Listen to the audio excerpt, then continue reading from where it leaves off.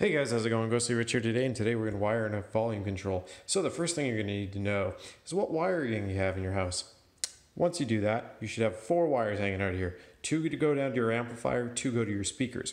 Pretty easy to find out which one's which, because you take a battery like so, and it might be hard for me to show you, but if you bump it, let's see if I can do it with one hand. Bam. So we just bumped that. I know it's a speaker.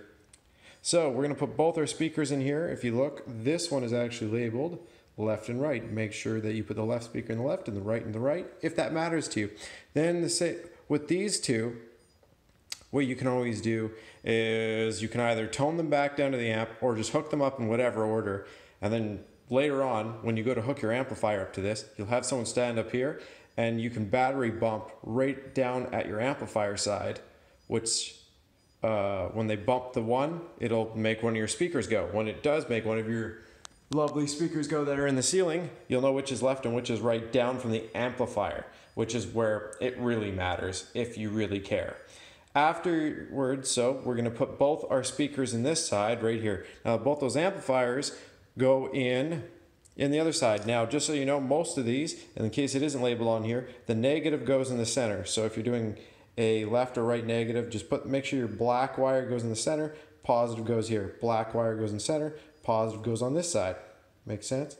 Again, black, positive, black, positive. Always put the negative there for most volume controls. After you do that, your volume control will tell you you have an input and an output if you look here. If not, it might have speakers and amplifier. Those are the ones that are really easy.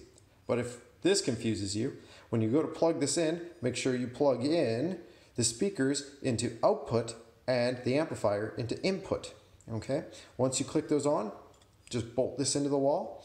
After you screw that into the wall, put your face plates on and stuff, crank the volume on this, go downstairs and try and bump it with a battery. If it doesn't work, try cranking the other way. You might have the volume control upside down. That's about it. That's how easy it is to wire in a volume control and replace one. All right, thanks again for watching.